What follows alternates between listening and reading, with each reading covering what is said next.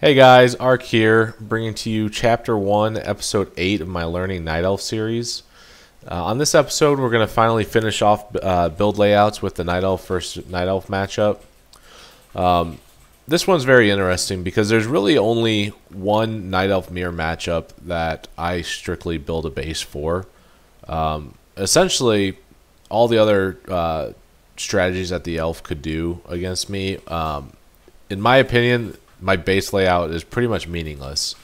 The reason being is just that we're pretty much going to be either mirroring compositions or I'm going to be on the aggressive for pretty much all of my strategies.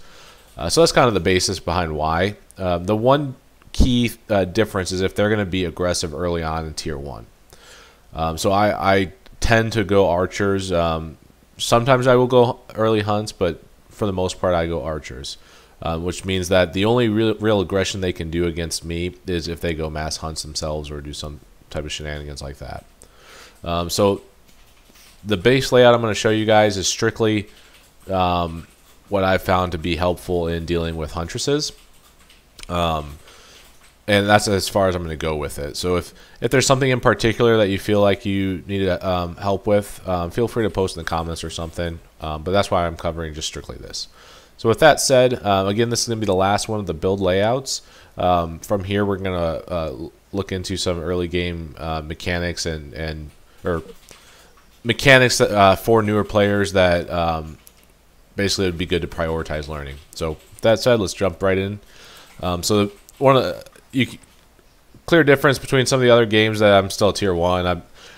For the most part, again, I'm trying to defend against mass hunts or just huntresses in general.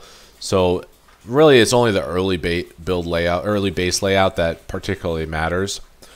In this case, it's probably a little bit more open than I would like to have made it, but the general concept is the same. So what you're going to do is you're going to have semi-large pathways to move through with a decent amount of space around your tree to maneuver around. So the idea is that you basically are breaking up the hunt army, so that maybe 8 hunts or so, you're forcing them to, if they're going to come to your archers, you're forcing them to be broken up into sections that you could wall off a little bit more with archers.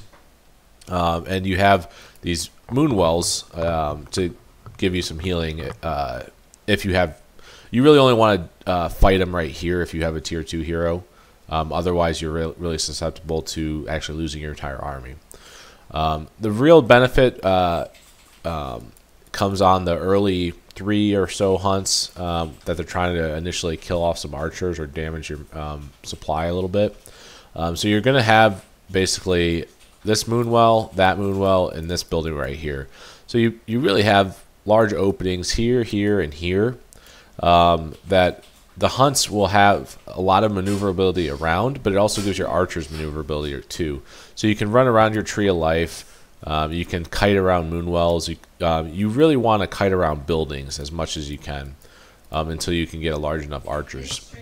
And then that's the idea behind, once you get these buildings up, they're forced into these positions if they want to get aggressive on you. And that's where the Demon Hunter basically cuts off one pathway, and then your moonwells cut off the other. And it gives you a lot of flexibility. So that's the idea behind the base layout, and that's the only real thing that I'm going to be defending against or strategizing my base layout in the mirror matchup. So with that said, we will call this episode complete and look forward to the next episode where we're going to finally get into some actual game mechanics and a little bit more exciting things. So have a good night, everyone. Bye.